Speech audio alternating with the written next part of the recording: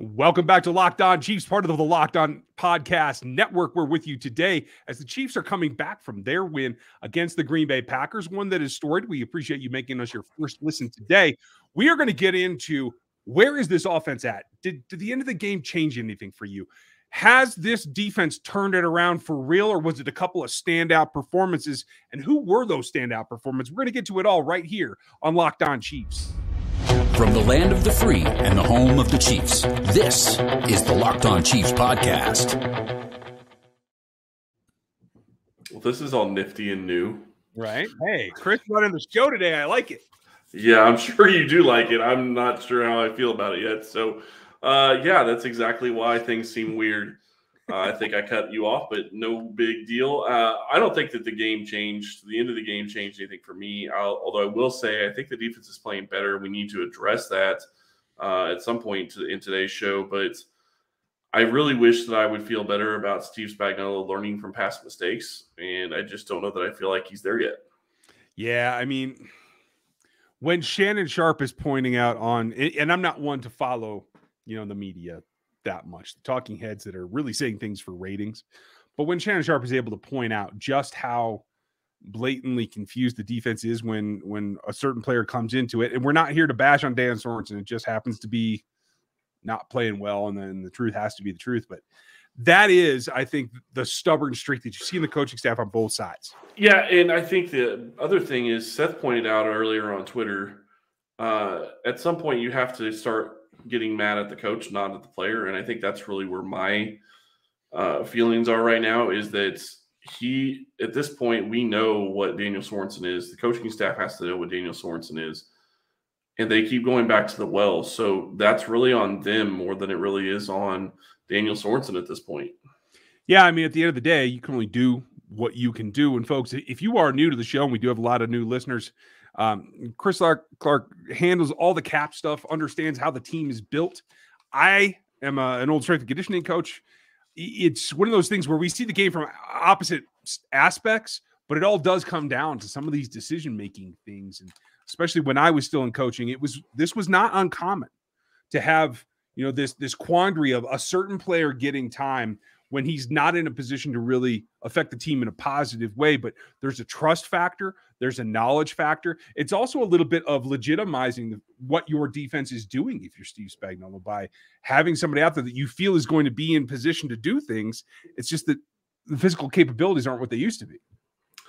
Yeah, and I think, but the problem is that if you realize that and you see that on a week-to-week basis, you can't continue to put him out there. You have to figure out some other thing. You have to change your defensive scheme to address the issues that he is causing you to have, because you're just putting yourself in a situation where you can't win. Because let's face it, if Green Bay finds a way to score 14 points on Sunday, they probably win that game, because Kansas City's offense was that bad at times throughout that game. It really was. And we'll get into the offense here in the next segment. But from a team standpoint, it's not just Spags. It's at some point, Andy has to shrug off his normal persona of letting the DC run the defense and trying not to stick his head in there. My gut feeling is that Andy Reid has not been the proponent that has been putting Dan Sorensen back onto the field continually in an effort to try to keep him out there. My guess is at this point, at some point, Andy's going to have to step in and say, listen, you got to play your best at every position, period, and give up on who's performed for you in the past, who you think knows it best, and who just isn't physically capable at this point. The scary thing to me, though, is that maybe this is Kansas City's best. Nah. I understand why you say that, but they see the players on a daily basis, and we only see them on game day. Armani Watts we haven't seen play, and with the position that they're putting Daniel Sorensen in on most times, I wouldn't want to see Watts in that position, because they're usually playing Sorensen as a linebacker on third downs. But if they're going to use him in a situation where they put him up against a wide receiver, that's a completely different issue, and you have to address that. There has to be a switch there. I agree with you. When he's lined up inside the box, and he can do that well, he blitzed well. He got as many pressures yesterday as both Frank Clark and Melvin Ingram. He blitzes well. He can still do that and help this team. I completely agree with you there, but you have to be able, he's not a jack of all trades anymore. And you have to be able to differentiate that and not cross it over and get yourself burnt. And that's really what's going on here. You got to let go of what it's been in the past at this point, or this season is not going to improve. Then again, a young quarterback was only able to put up 13 points on them. On the whole, they were still within, not even 13 points. Sorry. 7. That was the Chiefs score. Yeah. If it wasn't for that play, you had a shutout, which is so rare in the NFL that I'm maybe it's because I have a defensive mentality. Like, that bothers me. That was a wasted opportunity to actually record a goose egg. Yeah. And I think that we can say that it was going to be a shutout. We don't know that it was going to be a shutout. I mean, that got him a first down. It could have been. You can say that? I can say that. Okay, well, with fair confidence. Yeah, I think that it probably would have been a shutout. I think they would have been going for the end zone or broke no matter what happened at that point in the game. So you're going to have to stop them on 4 downs, and that's the reality of the situation. I don't feel comfortable saying it would have been a shutout, but they were in position to get themselves a shutout, and I think that's what's frustrating. You look at this team, and they have so many different parts that we need to address going forward on offense and on defense. But really, the reality of it is that this team has to be hungry. They have to continue to play going forward, and they have to continue to get better. And they have a huge test coming up against the Raiders on Sunday night. And the reality of that game is whoever is the hungriest is going to win that game. And that's what it comes down to. The Raiders right now are in first place in the division, but I think the Chiefs have the ability to beat them, at least if they play their game, and Mahomes is yet to play his game. And that's really what bothers me right now so far. But when you start talking about being hungry, if you have not tried Built Bar yet, I do not know what you're waiting for. Thanksgiving is just right around the corner. And actually, the Chiefs have a bye week around Thanksgiving. So you're going to have a little bit more time to watch football. All the great food and eats and treats, and plenty of them, but many of you want a yummy dessert, but isn't so full of calories and sugar. It's a perfect time for Built Bars. Built Bar is the new holiday dessert. Feast on something delicious and feel good about it. One slice of pie is upwards of 300 calories, and that's on the low end. Most Built Bars are only 130 calories and only 4 grams of sugar with plenty of protein. Replace the coconut cream pie with coconut Built Bar, which is actually coming back out very shortly, the coconut chunk Built Bar, which we've been talking about, or go for a raspberry Built Bar instead of that raspberry pie. Lots of good flavors to choose from and replace any pie. Low calorie, low carb, low fat, high protein, covered in 100% real chocolate. There's nothing like a Built Bar Black Friday. Mark your calendar. Black Friday will be a huge event with all sorts of surprises. Go to Built.com and use promo code LOCK15 and you'll get 15% off your order. Use promo code LOCK15 for 15% off at Built.com. Yeah, that works. There's a couple of standout things, and hunger is a good way to put it. And I know that, we try to relate it to the sponsor. Thank you, Built Bar. They've been going through a lot with the Raiders as well. Both these teams are kind of hungry to get back on the right track. They had to release a player this week. The Chiefs are obviously in the middle of their struggles. 2 players. Right. One was just... I didn't expect the second one. Damon Arnett is now out in Las Vegas as well. Both their picks from 2020. Both their first-round picks from 2020 are now off the team. Right. I'm not trying to laugh at that. That's not funny. And the reason both are off the team is very valid. Not only did they lose their first-round picks from 2020, but they also lost their head coach just a couple of weeks ago.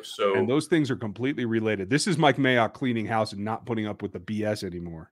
So I think they're directly tied. And it helps because you get the idea of what's important to each franchise, right? And certainly the Chiefs have been emphasizing the offensive line rebuild. And I just want to take a step back and look at week 9 because a couple of things stand out to me. This was the first week in my recollection that Joe Thuney actually graded out according to PFF above Creed Humphrey. Now, it's not much, but it is a slight bump. Neither of them allowed a single pressure. And I think that that's important. And obviously, they are 2 keys to that offensive line. But this was the first time. And you can complain. Like, there's been some speculation about the pass rush, especially off the edge for the Green Bay Packers. Orlando Brown gave up 1 pressure. That was it. And ended up grading out just nearly right behind Creed Humphrey. And so, you see that it's starting. This could be the start of what we've been hoping for, the reallocation of Orlando Brown to a more deep setting pass happy offense. Now it's not going to have its bumps here and there, but this was a step forward in my mind for him. Yeah, I think it definitely was a step forward. And Tooney's been playing with a broken hand, so I think you give him a little bit of a pass. But he's still played well enough. I mean, yeah, he's been graded behind Creed Humphrey, but even you will have to admit you didn't see this kind of season coming from Creed Humphrey. I didn't. I mean, I was high on him, but I didn't think this was going to happen. I was higher on him than you were. I still wasn't expecting this. I am just absolutely ecstatic about that pick because I think it's changed so much for Kansas City. The issue that they're running into now isn't necessarily the interior of the offensive line. It is Mahomes not trusting the offensive line at times and still having happy feet, still not having the technical savvy that he needs to have when it comes to his feet and being set to make throws. And he needs to work on that. And that's something that I think you look at the next two games. And I was thinking about this last night as I was going to bed. Mm-hmm. It is extremely important that they win this game against the Raiders. And I do think it's possible that they could win against the Raiders. It's a divisional game. Anything can happen. I would much rather them win this game this week and lose against the Cowboys. Mainly because I think they would need to win both. But I would much rather them win this week, not only because it's divisional, but it's also conference. And that could be a huge factor going into playoff seeding down the road. Especially with as many teams that are in the AFC that Kansas City has already lost to. I mean, let's be real, especially with this group. And Trey Smith gave up a couple of pressures. No hits, no sacks. This was a good day out for him as well. And we all know that he's been probably the most volatile. But he plowed some people too. Exactly. So you have I loved it. You have a couple of really big highs. How far down in the field was his helmet on that play? Yeah, his helmet came off, and I think Travis Kelce was 20 yards downfield, bringing it back to him. I was going to say somebody else come up with it, right? And that's a good point. And I think you have to feel like, no offense to what Las Vegas has been able to do, I don't have any expectation of this really being a game. I think the Chiefs have to get up for the rivalry, but I don't see it being that close. Max Crosby's the only guy that's going to give them any serious pass rush. I doubt the rest of that front is going to be able to get, especially with the way these guys are blocking, get Patrick off of his spot. You're a lot different than I am. I'm not so sure that Ngakoue isn't going to give them pressure too. So it'll depend on who the right tackle is. Well, yeah, it could. But if Rimmers is back this week or if Niang is back, we'll know more about that. It's too early in the week to tell whether or not either of those guys are going to be available. Yeah, well, let's hope that they are, because I think they got to get up and they got to get cruising. They got to put the pedal down to the metal, and they need gas to do it, and so do you. So do I. We all need gas. We have an easy way for you guys to save some money. It's with the new app, Get Upside. All of our listeners get 25 cents off of every gallon of gas that they buy when you track it with Get Upside. That is significant savings, and all you got to do is go download the app from either the Google Store or the Apple Store, whatever device you're using, and use the code touchdown. And that gets you 25 cents off of every fill up right there in that app. And right now, they're even giving you a double. So use that code and you get an extra 25 cents off of every gallon that you put in your car, truck, bus, or whatever you're driving with the Get Upside app. It's 50 cents off total on your first tank. That helps immensely. And it doesn't matter how you want to get that money back. You can get it, what is it?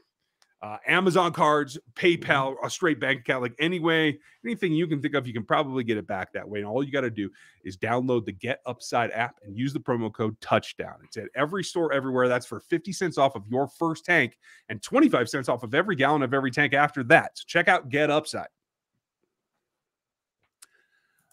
This brings us now to probably the happiest that I've been. Your regularly scheduled program with the way you were saying that. Right. Yeah. Right. That too. So this was two aspects. And as much as we saw Nick Bolton really play very well the last couple of weeks, I thought this is another stubborn thing. We don't have to get into it till tomorrow, probably, about the linebacker level. But the other two levels, the ones that have been struggling the most, finally got to the point where they can play off of each other. And yes, we all understand this is a young quarterback. This is not Aaron Rodgers. Would the outcome have been different? Yes, very, very much so. And I don't even know if Aaron Rodgers is the guy throwing the ball. If the two standouts for me in Sneed and Chavarius Ward would have been able to keep up and corral Devontae Adams as much as they did.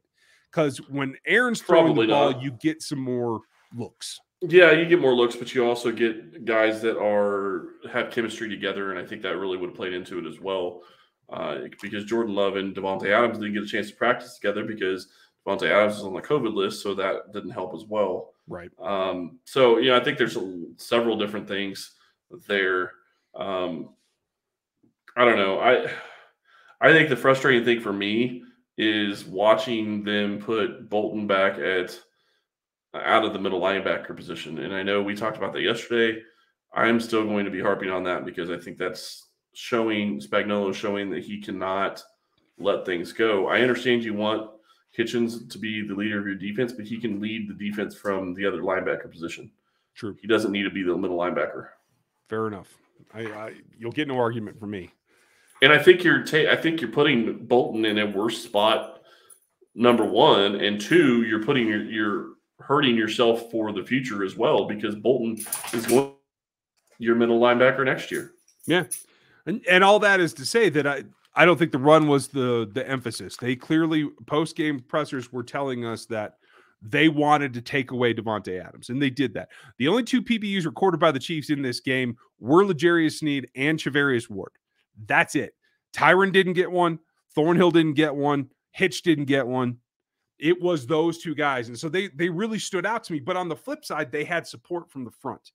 And when you take a look at the pass rush, this is where it becomes evident. Chris Jones back at home against that particular line was clearly very, very effective. 7 pressures on the night out of, I think it was 33 pass rush snaps. And he was shutting down the running game at times too. Yeah. And that goes a long way, right? Just killing that offensive line in the interior, and it was great.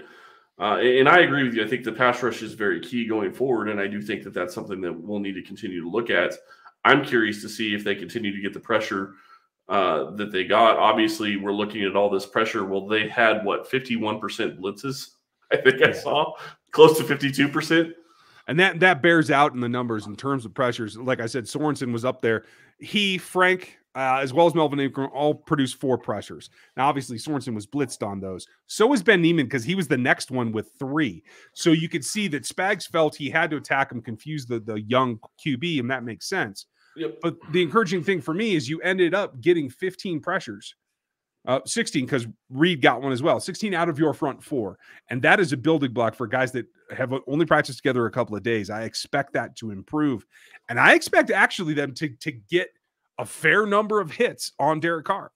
Yeah, and I think that will continue. The other thing that I noticed and that we should probably discuss is the fact that Frank Clark played over 80% of the snaps. Mm-hmm. Chris Jones played over 70% of the snaps. Yep. Those two guys alone playing that many snaps tells you that they're both as close to healthy as they're going to be this time of year. And you're finally seeing them be what we want to see them be. The question is now can Ingram add to what they're already got? And is Jerron Reed going to show up like we were expecting him to, that he hasn't so far?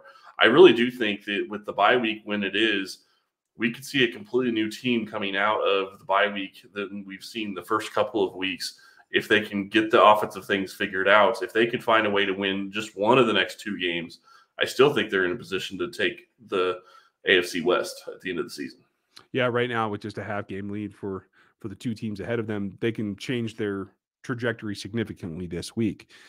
That said, the guys that played 100% of the snaps on the defensive side were the safeties and Chavarius Ward. So even though the PBUs came from the corners, the safeties were out there consistently all night long. And Sneed would have been 100% had he not been checked for a concussion. Right. Very, very good point. And thank you. I didn't think he had a concussion. I think he was just tired, honestly, but it happens. What are you going to do? Yep. I think at the end of the day, having that trio and those safeties in particular is something now that I think stabilizes what we've seen out of the corners. If they can have that help at the safety spot, guys that are always there helping them, and this pass rush, I think we can see this defense turn the corner. Again, allowing only 7 points, a possibility as a shutout. And I don't care who it was at quarterback. That's a professional football team that you held scoreless for 3.5 quarters. So that's significant to me. I expect them to do more of that going forward. Yeah, I think that they will continue doing more of that going forward. The thing that really bothers me, and this is, kind of something we talked about after we got off the show yesterday, is, is Kansas City going to make a move for OBJ? OBJ went on waivers. We will find out tomorrow if anybody picked him up. I am not expecting anybody to pick him up because it looks like he is still owed $7.5 million for this year. So Kansas City's obviously out of the question on that. But you start looking at why Kansas City needs more players. I saw a stat earlier. I think it was McCole Hardman has run 314 routes this year. He's been targeted, I think, 56 times. He has 1 touchdown and no games over 73 yards receiving. Yeah.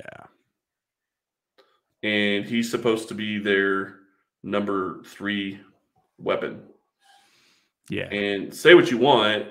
I love the speed. I'm glad they have him. I wish they would use him more on sweeps than they do, because I think he could be effective there. But he's not. He's still dropping the ball in instances where you can't afford to have drops, and he just isn't their weapon that they need right now. Yeah. That's a problem, and that's why I keep pushing to hope Josh Gordon is going to be that guy that they're going to go out and get, 5 or 6. Targets in the first 3 or 4 possessions and try to get him going and try to get him involved in this offense, because I think it could add so much. I agree. I think they have to make a concerted effort, and we'll talk about that with Matt tomorrow, and we'll be back with you later in the week. I hope that you guys enjoyed this one, and there's plenty more, as this is a stepping stone, I think. We're going to talk about that as the week goes along. For those of you on YouTube, like, sub, and hit that bell notification, and please leave us something at the iTunes reviews. We want to know how you like the show, what you like, and what you'd like to hear as well. Thanks for your time and listening today, and we'll talk to you tomorrow.